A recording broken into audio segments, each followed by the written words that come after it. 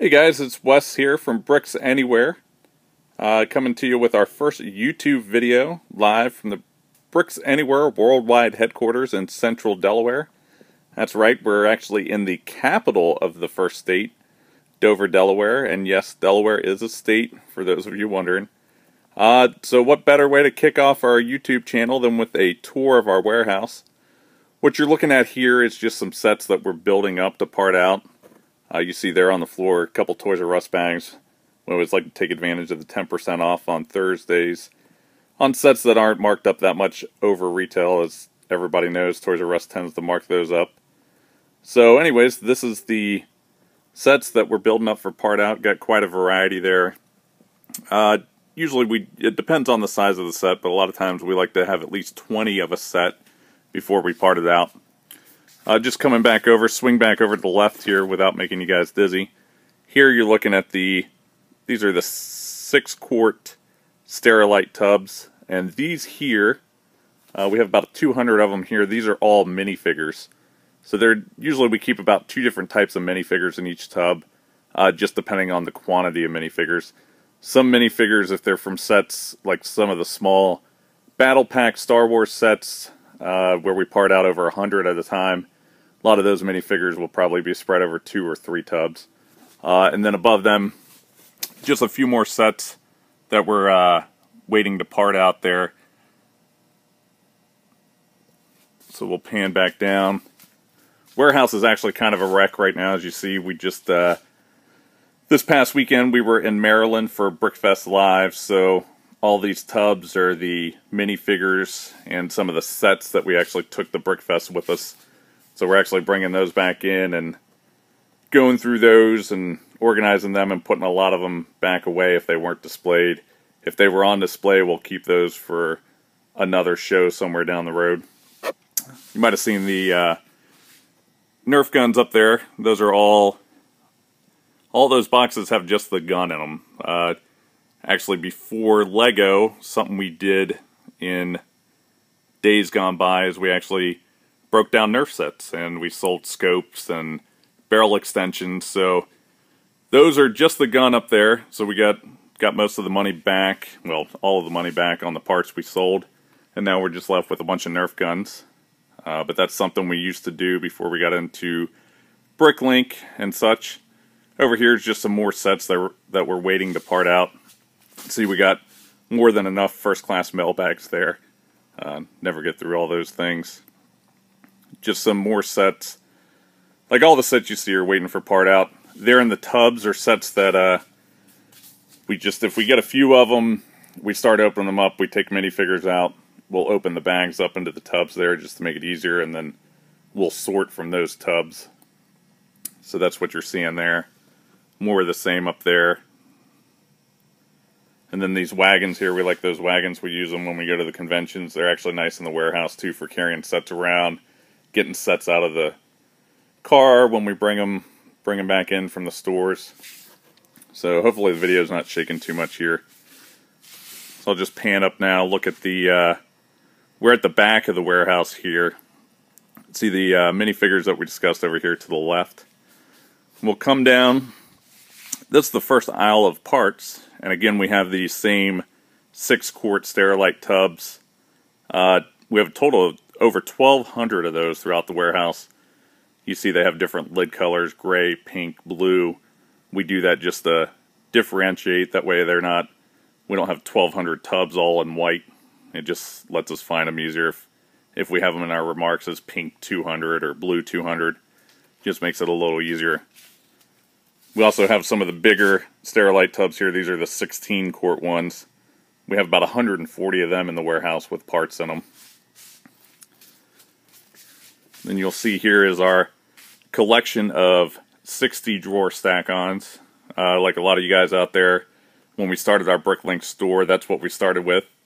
And I think at one time we probably thought that we'd have our whole store in 60-drawer stack-ons, but once you start parting out in quantity and those 60-drawer stack-on, the sizes of the drawers, they get small pretty quick. So we have about 33 of the 60-drawer stack-ons. So we still use them for a lot of the smaller pieces and a lot of the rarer pieces we have. So just come back over this way. These Sterilite tubs, they go down. Like I said, we have the different color lids. Pink, blue, going down to white.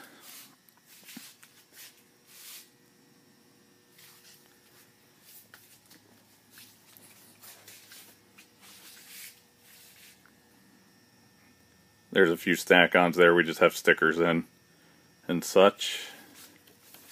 And then we're actually running out of space for our 16-quart tubs. This shelf here is actually for orders that are waiting to be shipped.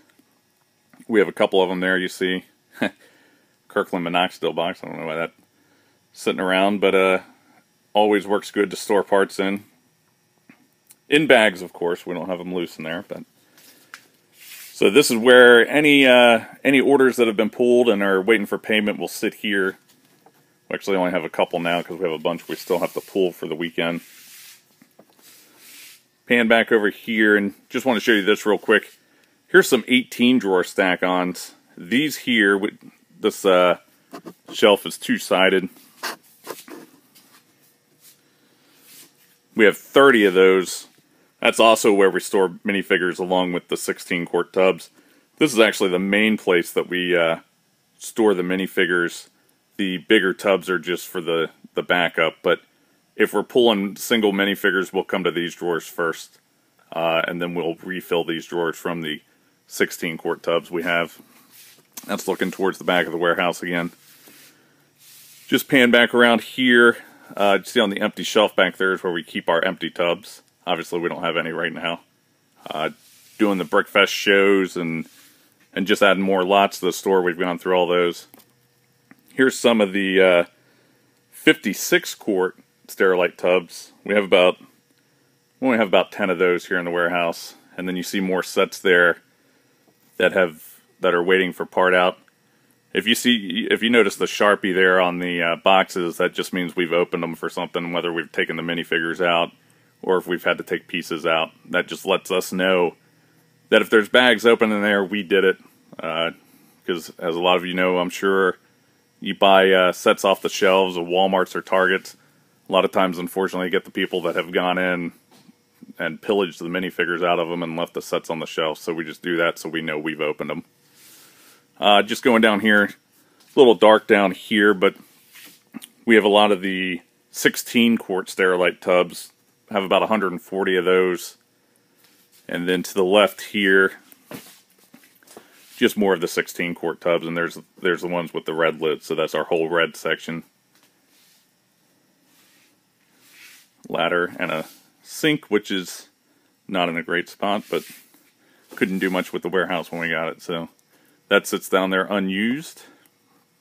Then just at the top of these shelves are a lot of sets that are retired or sets we're not sure what we're going to do with yet. Those Hobbit sets actually will probably be parted out, but see, we got some SpongeBob sets, Star Wars sets. The lighting's probably not great up there, but those Elves sets will actually probably part out. And we do, right at the very top up there, we do have some Grand Emporiums. And, well, no, those are Tower Bridges. I guess Grand Emporiums are over there.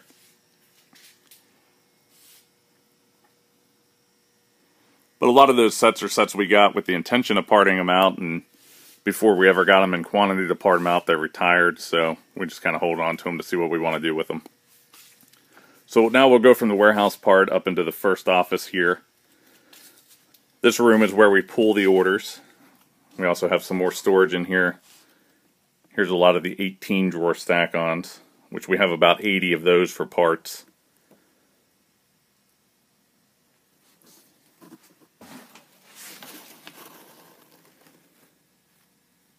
So we're just rearranging some. As we add 18 drawer stack-ons, we'll push the rest of these 60 drawer stack-ons out with the rest. Then above those, just another storage option. We have some of these boxes that we got from IKEA. So we have about 100 of those. They work pretty well. Just, you know, just another option for sorting, or storing, not sorting. That's just the cart we use when we're pulling orders or even putting away orders or putting away pieces sorting trays will be stacked on there, and we can roll that around. Here's some tubs that are just waiting to go in their location. More of those IKEA boxes down there that we're waiting for space on. Then we have our fancy counting scale there. Usually we won't use that unless we're talking about 200-300 pieces or more. A lot of times with little pieces, if it's 1x1 plates, pieces that are real light, we don't really trust the accuracy of the scale, so a lot of times we'll still count those by hand. Bigger items, 2x4 bricks, stuff like that, that scale is pretty accurate. There's our cart that's falling apart that stores all our little Ziploc bags in it. I'll show you just like the different bags there that put pieces in. Goes all the way up from the 1.5 by 2 inch bags all the way down to 8 inch by 10 inch bags. So let's look at the front of the office here. Like I said, this office is used, other than the storage, we use this for putting away sets and also pulling orders. There's a stack of orders we're waiting to pull. Then just some info up on the board. A couple sets there that have been put away. They're on that. Keep them up on that board until we upload them. Once we upload them, then they'll be erased from the board. So that's pretty much this room here. Then we'll go up into the front office now. Show you that first since it's right there, but that's our main sorting table there. And trying to think of what set that's the Avengers Tower that's being sorted there. I think probably about 40 of them. But we still use the sorting trays, and then we use the bags. Usually if it takes up about more than 2 slots on the trays, we'll switch over to a bag. Actually, we kind of like the bags because it's much easier putting it away. Sorting trays are nice, but trying to get the little pieces out of those when we're putting them away can be a pain.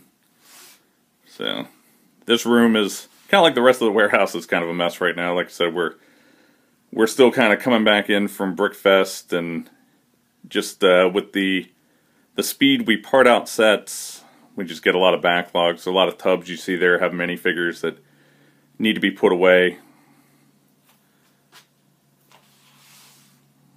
And that's just our main computer there. We use that for invoicing orders, for printing out orders. And we just have some more junk over here. Some of the TIE fighters there from the new Imperial Assault Carrier set. Those are pretty cool. And then architecture instruction booklets, which we thought we'd list, but we haven't had any luck with selling instructions, so don't know what we'll do with those. My London calendar I like to get every year. Well, this video is up over 13 minutes now, so if you've stuck around this long, thank you. I know it's not the most exciting thing. There's just some more minifigures we're waiting to process, put away. Minifigure accessories, not sure what we're doing with those yet.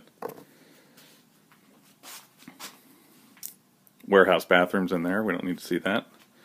We'll just come up to the front here, and there's a set that is the Carnage Shield Attack.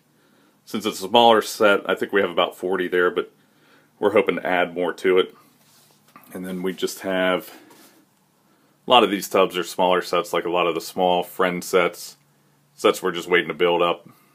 So we'll put them in those tubs until we actually have the quantity we want to part out. Like I said, usually 20 of a set is kind of our minimum, and it'll depend on the size of the set as to how many we end up parting out. There you see our collection of sorting trays down there. You'll notice, we kind of, when we came into it just a little less than 2 years ago, we watched give a shout out to Bricks on the Dollar, watched a lot of Ask Clutch videos, and also Brickzar. Brickzar, I think, is the first video we ever watched on YouTube when we heard about Bricklink and decided it was something we were interested in. So, shout out to Brickzar and Bricks on the Dollar. Both influenced a lot of the storage options we have here, and definitely helped us in the early days of the Bricklink store. So now we've grown to, right now I think we have just over 1.5 million pieces, and not the greatest variety. We have about 3,200 lots. So again, thanks for sticking with us this long. We're now over 15 minutes. Wow. My brother did a test run of this. He did it in about 5, so that just says I talk too much. But anyways, hopefully you guys like this video. We hope to do a lot more. I'd like to do a room tour of my personal Lego collection back home coming up soon. So if you like the video, go ahead and give us a like. Subscribe if you like what you see. Like I said, we'll hope to have a lot more on this channel. Not just Bricklink stuff, but a lot more of like mocks I'm working on. Maybe some personal hauls, stuff like that, depending on what people like. So give us a like, subscribe if you like what you see, and we're always open to feedback, whether good or bad. We like to hear back from you guys. So thanks for watching, and we'll see you next time.